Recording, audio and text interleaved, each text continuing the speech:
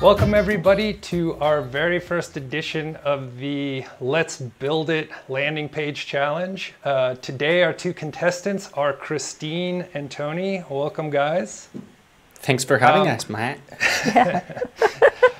So what we're gonna do is I have selected a landing page that Christine and Tony then have to build. They'll have 5 minutes. They've never seen it yet, or they don't know what it is I've selected. I don't think they've seen it in the near past, if you happen to use this particular tool. But anyway, they're gonna have 5 minutes to review the page, and then once the 5 minutes are up, they have 30 minutes to actually build it. So are you guys ready to go? I'll judge the final results and we'll throw it over to the viewers to see what they think as well. So shall we get started? Let's do this. Let's see what you've got in store for us. All right, I did a little prep work for you guys. So you can, the landing page is evernote.com, the note-taking software. Gotcha. So let me start the 5-minute timer. So right, I actually have used Evernote in the past. I have never seen this page though. This is their homepage. Yeah. Cool. I picked this because it's kind of minimalistic, which is nice for a short challenge like this, but it's super clean and smooth, very professional, and I think it's got a lot of nice landing page building elements we can show off here. 5 minutes later. Yep. So that's 5 minutes up. Are you guys ready to get building?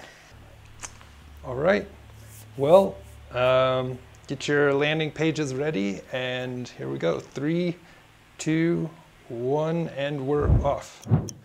Let's do this. 30 minutes, counting down. Now I can see both Tony and Christine's computer screens here on my view, so I'm kind of monitoring their progress. We should let our audience know that doing it on camera, it adds a little bit of pressure onto us. Just as a fun fact, in case you're thinking, oh my God, just hearing lots of excuses, Tony. Just hearing excuses. Well, I'm sure there's going to be some people in the comments section or something. They're going to be like, oh my God, these Thrive nerds are pretty bad at building. Well, try doing it on camera, competing against another Thrive nerd. Adds a little bit of pressure. I'm looking for a comparable header. We don't have one that actually looks just like this one, so. How are you doing, Christine? I am looking for a font. Same as you guys. I am going to just pick one that I like. I'm not gonna That's always a good choice. I'm going to use Montserrat. I always use Montserrat. Montserrat is like the font to use pretty much for anything. Like it really just works really nicely, regardless of what you're building.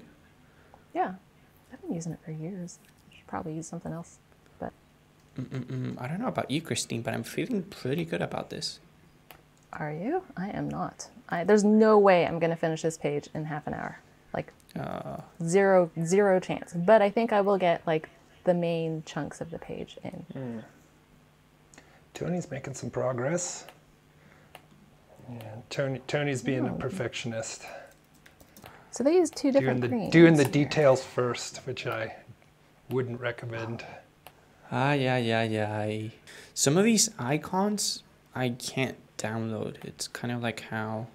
We are at the 18-minute mark left, guys. 18? So... Wait, we have 12 minutes left? Okay, gotcha. 18 minutes left. Okay. You're scaring me here. Matt here trying to add more pressure onto us. 50 seconds to be exact now.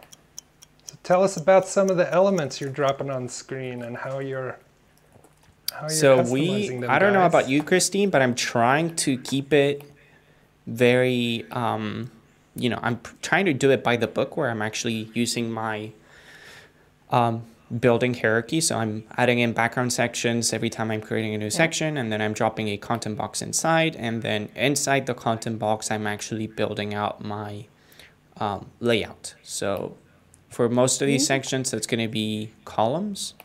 You're using content boxes? Yeah, I like to use content boxes because that way That's interesting. I automatically get some padding in when I switch over to mobile. Oh, smart. Yeah, I'm not doing that. Are you using some outside-in principles, Christine? I am. I went to the page settings to set my my font for the entire page. That way you don't have to click on every single text item to change your font. I also went to the central style panel on the right-hand side, and I set my main accent and secondary accent colors, which right now they're very close shades of green, but you know, if I need to, I can go ahead and change one, and that should automatically update throughout the page. And I didn't yeah, I'm do not really that. doing. It's really handy. Oh, yeah, I should probably do that. Yep. So always important to try to think about how can I make the fewest clicks possible. So when you can set settings at higher up in the hierarchy that cascade down to lower sections, that's always helpful. And Christine has some great videos about that as well. Right, Tony's on the testimonial section. That's cool. What? Yeah, but Did you do the don't header worry, already? Christine. I haven't done any of the... I need to go back and grab all of the text and all of that, so you're good, don't worry. Oh. I'm not even looking at what you're doing because I don't Yeah, have time. no, I mean, how are we doing so far? Let's see, On time? Depends how you, I guess what you're judging. So Tony's definitely further along, but I guess you are working more on the structure of the page. And Christine is working more on the kind of more of the details as she goes along. I'm skipping the hard stuff. Yeah. How much time do we have left? You have 11 minutes, 20 seconds. Okay, cool. I'm actually happy with what I've got so far. I'm probably not going to be awarding points for the perfect font type. No. Something close enough is probably going to be okay. How much time do we have left? 30 seconds. Oh, we have 30 seconds? Oh!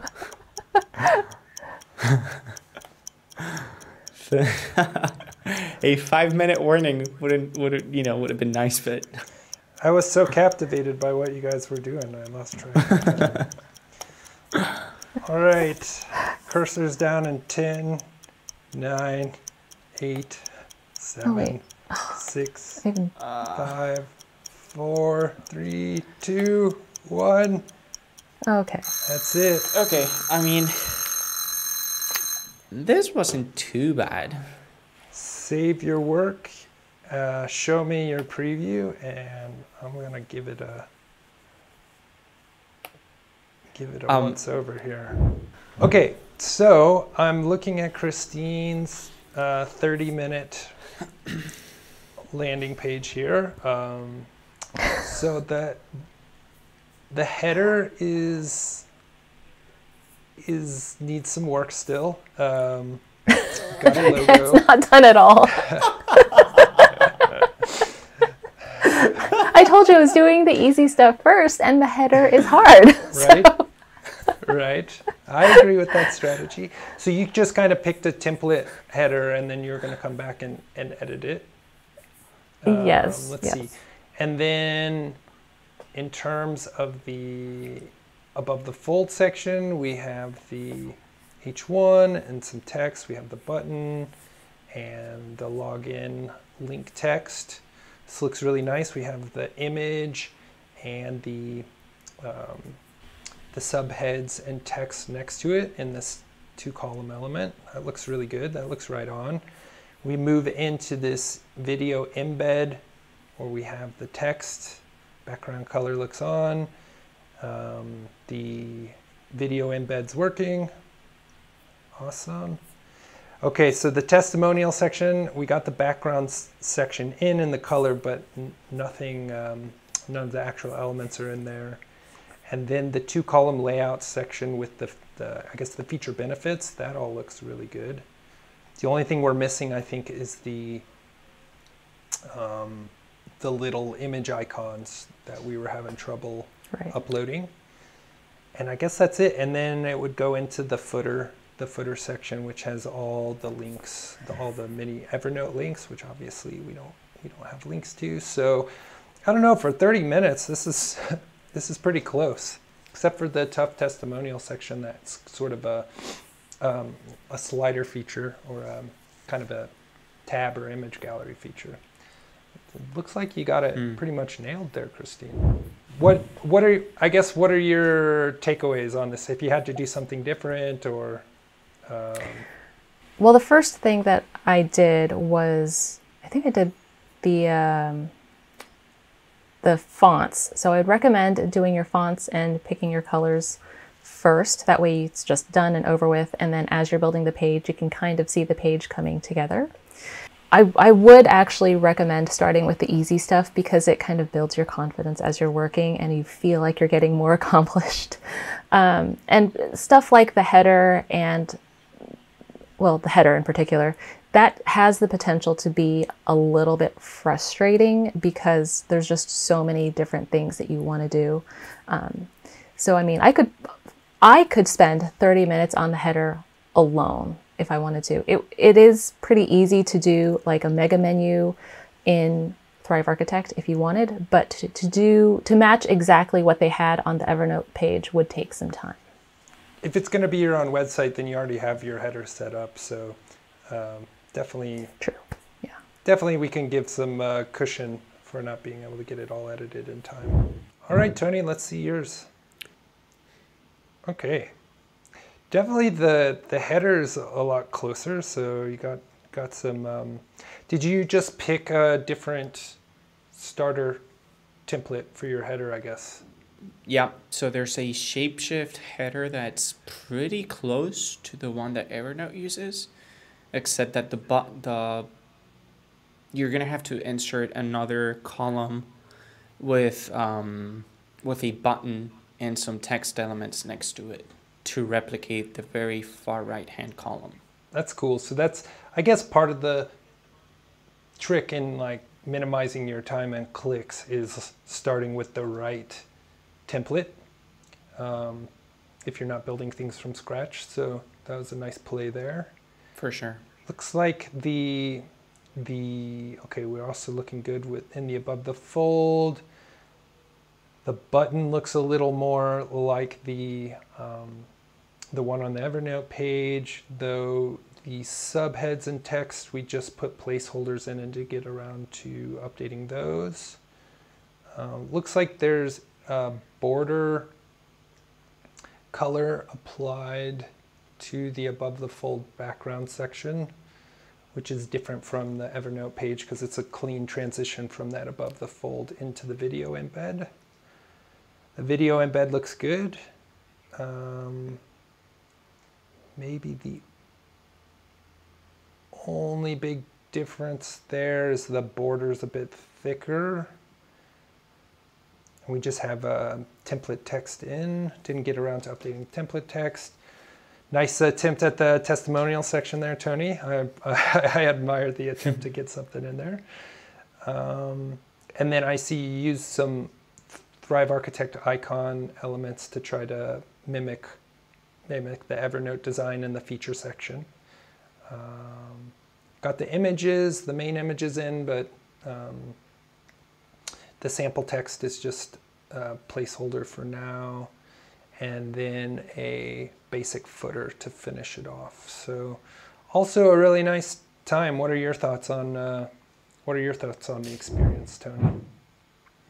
I mean, if I were actually building out the Evernote website, I would definitely power through the Thrive Theme Builder wizard, pick out my brand colors, pick out the real font choices. I spent too much time trying to, change font styles for each text element. That is that's something that you definitely don't want to do. But in the context of building out a fun landing page where you're not actually powering through the Thrive Theme Builder wizard, I just had to power through this. But if I were actually building the real thing, yes, for sure, power through the Thrive Theme Builder wizard. And kind of like how you said, Matt, start out with templates that kind of replicate what you're trying to build. It will save you some time. If you actually take a look at what we've been doing so far, I was starting out from some templates as well. It does kind of help you wireframe your page, so it always helps. Never hurts. Cool. Okay, I guess I have to pass judgment now. That's the hard part. It's okay. You don't have to. Drum roll. I can lose. It's totally okay, fine. Christine. Well, Christine gets points because I think okay, I would take away points for the header in the testimonial section, but you were able to actually update all the text and images, minus the little icon image we couldn't get sorted because they were SVG files. And on Tony, the header's a bit better, but we just have the placeholder text, but you were able to do something with the testimonial. They kind of balance each other out, guys. The things Christine didn't manage to get to, Tony did, and the things Tony didn't manage to get to, Christine did. So if I had to give them a score, I think I'd have to both give them 3.5 out of 5. How does that sound? But it's a tie. You each get 3.5 points. That sounds fair. I'll take it. I don't know, maybe the time. They're definitely not perfect. So I hope you enjoyed this friendly competition. After you let us know who you think wins, also let us know what other kinds of competitions you want to see. We are going to be sure to link to Thrive Architect down in the description box. It's great for home pages, landing pages, opt-in pages, thank you pages, sales pages, and more. And if you need tools for more than just landing pages, then be sure to check out Thrive Suite, which includes Thrive Architect, Thrive Leads, Thrive Theme Builder, and the rest of our tools. Thanks so much for watching, and we'll see you next time.